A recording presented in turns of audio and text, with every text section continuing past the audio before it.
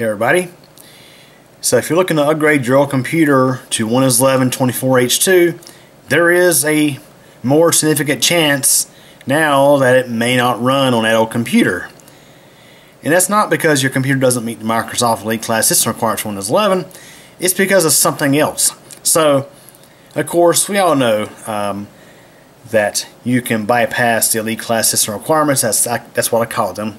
The minimum system requirements for Windows 11 that Microsoft officially has for the operating system, which we know as the minimum of 8th gen Intel Core Series CPU or AMD Zen Plus.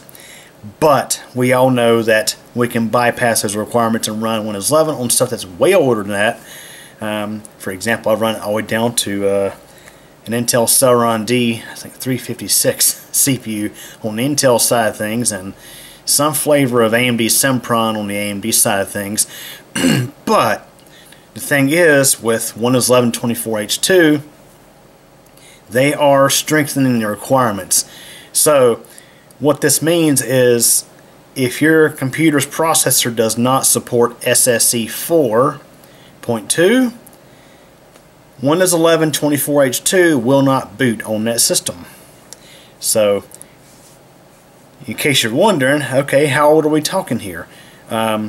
So if your computer has an AMD CPU that was released before the AMD Bulldozer, which will be socket AM3 Plus, for example, would be one of the sockets, you'd be kind of out of luck. For example, the QQ Plexi, which is in the computer room in there, currently has an AMD Phenom 2 6-core CPU, which I do not think has SSE 4.2. I think that CPU was released in 2010.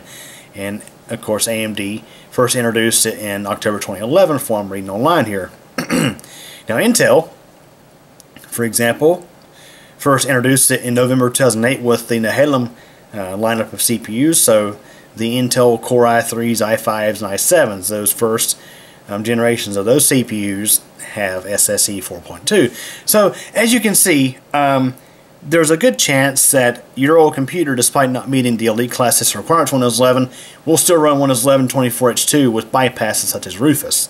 But if your computer is old enough, for example, again, the Plexi, or another example would be my old Dell Inspiron 1525, those computers, the CPUs, do not meet that requirement of having SSE 4.2.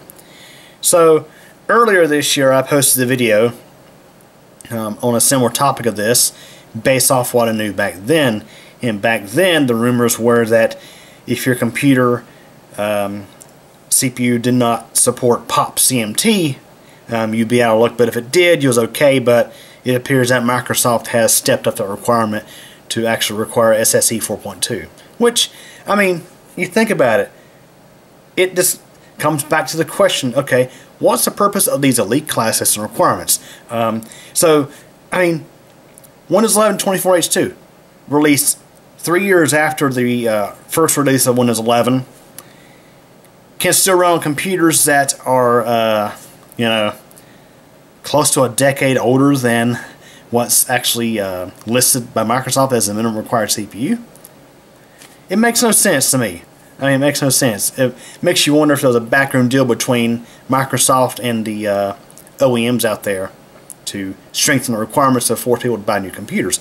Who knows? But yes, it does appear that if you want Windows 11 24H2, you will have to have a computer that is at least an Intel Core i3, i5, or i7, at least a Nehalem or later, or an AMD Bulldozer era system. And if your computer does not have that, you can continue running Windows 11 23H2 and receive support for another little while, at least until I think the end of 2025.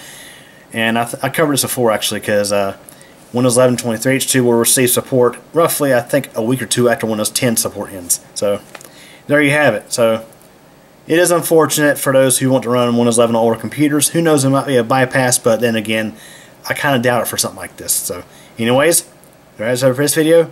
Hope you enjoyed it. Thanks for watching. Hey everybody.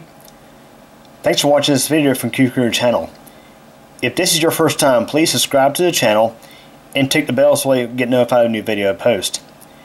Please like this video if you enjoyed it, leave a comment, and share this video as well as the channel with your friends to get the word out. In addition, I have a second YouTube channel. That's CubeCompMTDX. Again, I hope you enjoyed this video, and thank you so much for your support.